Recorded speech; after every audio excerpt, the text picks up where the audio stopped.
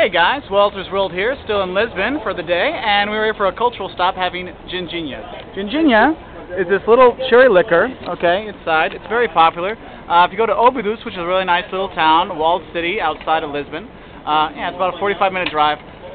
You actually drink it with chocolate cups.